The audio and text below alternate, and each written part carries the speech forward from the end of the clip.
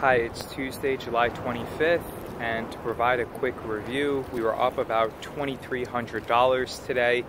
Didn't really do much. I did sell a put on Facebook with an expiration for this Friday and a strike price at 148. That's essentially an earnings play. I just bet that Facebook wouldn't drop more than $15 in response to its earnings release, which I believe it's going to release earnings tomorrow.